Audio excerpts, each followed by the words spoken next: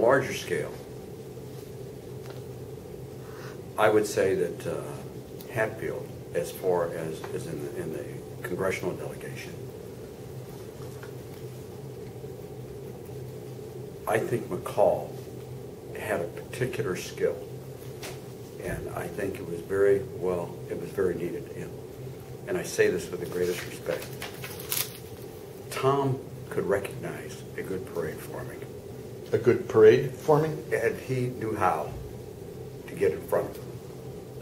And that is part of being a great leader. Mm-hmm. And I think that is one of the things that he has done very, very well. And it pushes an agenda. Even if it wasn't his, mm-hmm. it was something that he believed in, and he could actually lead it. The person I think that is most effective at the grassroots level was Jason Bowe. Just a phenomenal politician within the building.